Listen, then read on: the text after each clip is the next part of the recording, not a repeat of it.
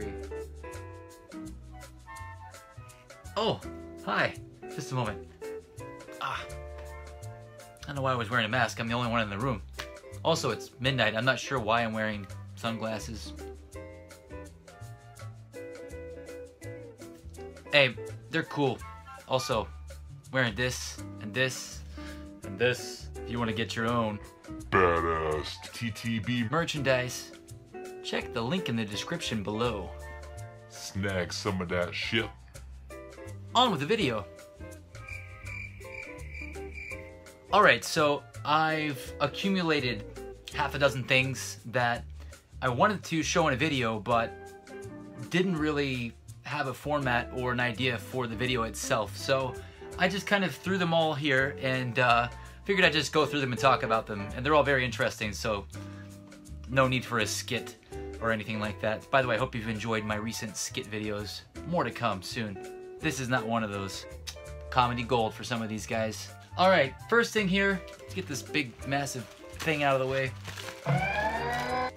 I've got a problem.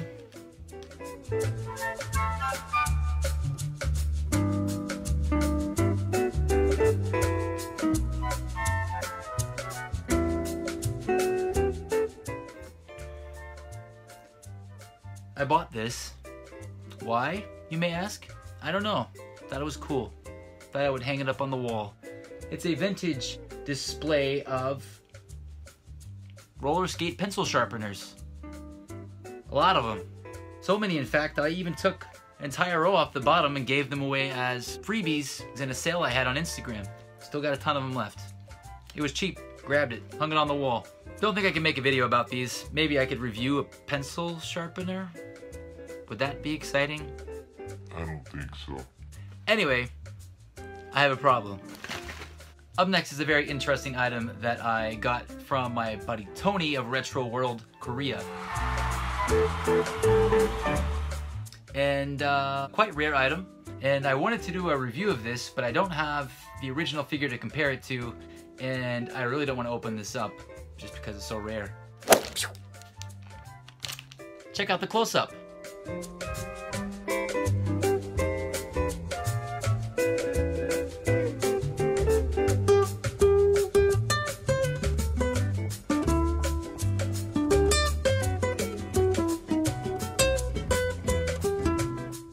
Yeah, so this is a vintage 1980s bootleg Micro Change figure from the Microman series, which is related to Transformers, but in a Dragon Ball packaging. My wife reads Korean, and she said it says Dragon Ball written out in Korean, and it says Sun Wukong, which is the Korean name for Goku. And yeah, the figure comes with all the accessories and stuff. And then on the back, they've actually bothered to make a back to this toy, which is very interesting. They've got the story here, which I can't read, so here's a close-up of the back in case you can translate it for me in the comments below.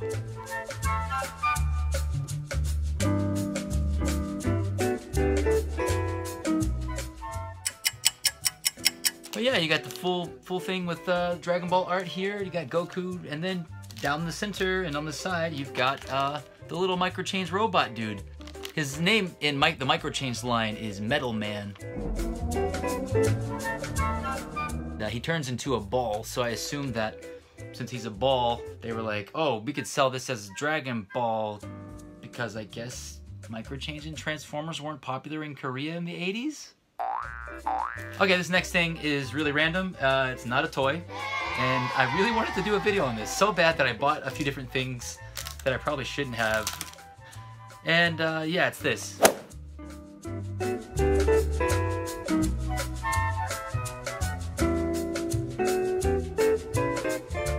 Believe it or not, I looked forever for this, a decent copy. So this is one of my favorite movies of all time. It is Vampire's Kiss with Nicolas Cage. And if you have not seen this movie, do yourself a favor and watch this movie. It is, no pun intended, batshit insane, hilariously over the top, dark comedy.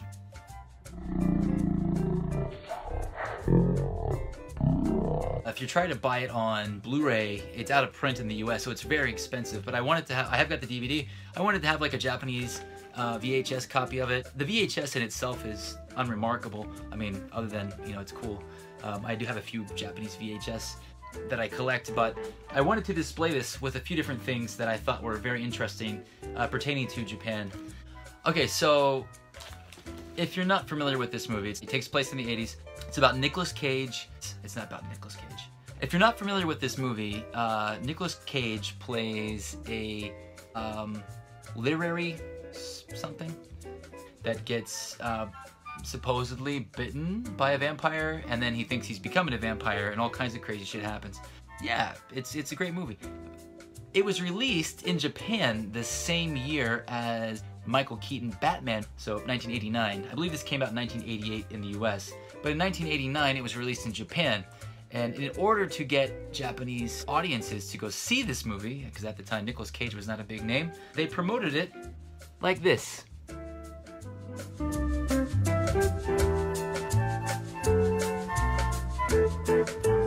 So yeah, this is an original movie flyer from 1989 for the movie, and you can see here they have a lady that resembles the female vampire from the film, dressed up as Batgirl. It actually even says Batto, little tiny ampersand, and Gar, Batgirl. So when you walk up to this, it just says Batgirl, and it says a bunch of other things here. You flip it over on the other side, and there is the actress from the film, the vampire, once again, portrayed inside of the Batman logo, but it's got a little tail with a little ribbon at the end to make it a little cutesy thing. So they were trying to kind of push this as some kind of connection to Batman and Batgirl. It's just bizarre. Also, I just love the colors on this.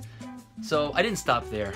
I was like, okay, we got the VHS, we got the original promo theater flyer. Gotta have a movie ticket. A lot of Japanese movies sold tickets with like the poster and image and things on them. So I was like, I'll get one. So I did. Here it is. And it's featuring the color artwork of that same image that you see on the back here. So maybe you could say that I'm a little batshit insane for buying all these things. I still haven't displayed these. These just been kind of just sitting around next to my TV. Still don't know how I'm gonna display this yet. So, man, I really wish it wasn't after midnight. I want to go into a full-on Nicolas Cage impression from this movie, but I can't. I would wake up my wife and kids. Sorry. Next item, Batman related. Let's flow right into the next thing. I'm Batman. Yeah, so this is a original 1989, 89? 91? 1992. Batman from Korea. Maybe I see all that Koreans. But yeah, it's 1992. See? Maybe the 89 Batman movie didn't come out in Korea until 1992. I don't know. Let me know in the comments. I didn't research jack shit for this video, but that would have been a year or so after Batman Returns. But it just says Batman. It doesn't say Batman Returns. Yeah, it's just an inflatable Batman with a cape made out of vinyl. I also got this from Retro World Korea. Thanks again, Tony. Awesome shit every time. Check him out if you haven't already. Link in the description, since I'm going to be featuring several different items from him. But yeah, this is awesome. So yeah, I got this one.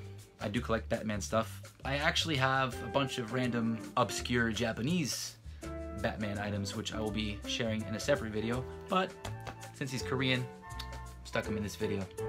And he's got a friend. Can you bring your friend over here? Why, sure.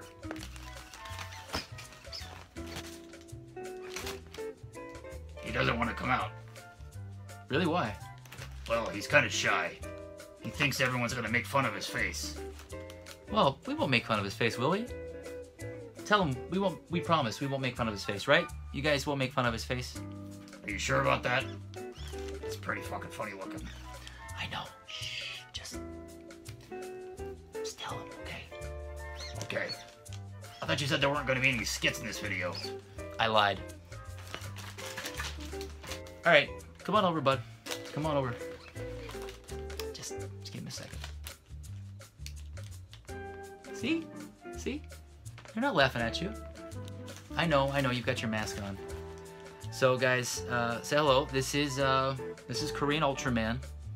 He's also inflatable, also from Retro World Korea, and he's wearing a mask, as Ultraman does. But this is not his actual mask. This is actually a Japanese mask because he's ashamed of his actual face. So come on, bud. Let's show the world your face, okay? Come on. For the world. The world must see the truth. Your true beauty. Yeah, see? They're waiting. You can do it. Oh, what's that over there?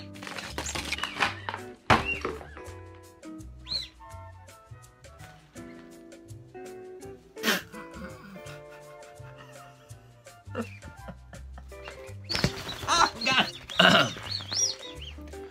So yeah, this is Korean Ultraman. And he's got some kind of like mustache thing going on here. I mean, what were they thinking? I love it. I love it to death. Also, he's got a belt. I don't think Ultraman ever had a belt. Pretty sure this is not officially licensed, so anything goes. It's Korea. All right, Ultraman, see you later. I deserve that. Well, I have one more item.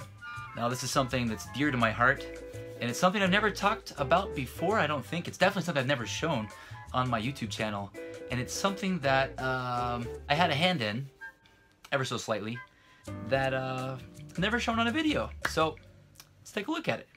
You know, I've got some merch going on right now. Got the shirts, got the badges and masks. Link in the description.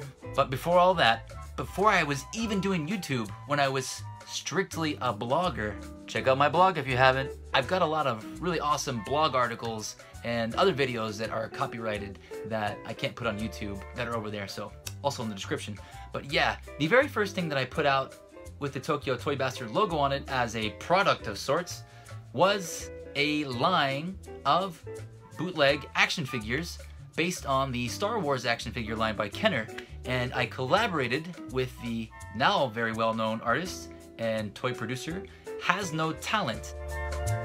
If you don't follow him, definitely follow him. At the time, he was virtually unknown, and I reached out to him to produce some figures. I designed some of the colorways and the card art and things like that, and he pumped them out. We did several different collaborations.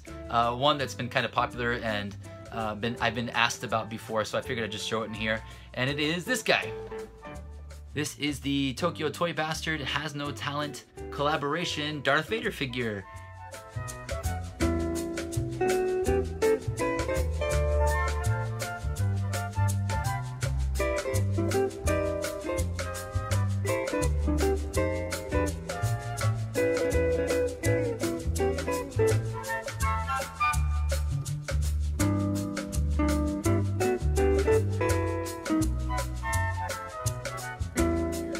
Which I believe was a D-Con exclusive. I know that he produced some of these for D-Con, DesignerCon, and some of them may have been sold online. This is back in 2016, so this is 4 years ago, going on 5 years, so I don't remember all the specifics. My brain's getting too old. I can't remember nothing anymore. Before this, we actually made a few different Boba Fett figures, which I will show you right now.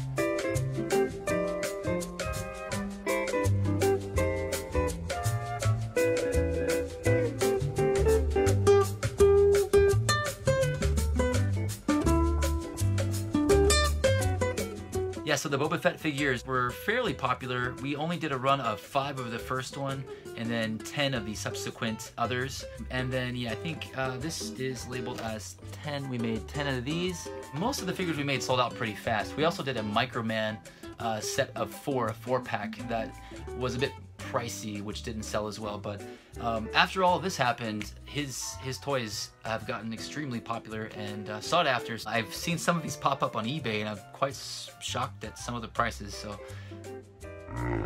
hopefully we can do another run of these, and you guys won't have to pay stupid eBay prices if you're trying to get your hands on some of these guys, because they are very limited and very precious.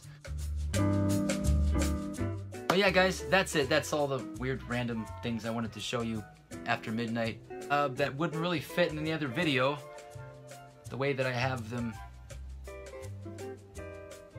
Yeah, not really. They fit in this video pretty good. If you enjoyed this video, make sure you give it a like. Also, subscribe. I got a lot of weird stuff coming out soon that you won't want to miss. So hit that bell as well so that you get notified when I put out a new weird video. See you next time.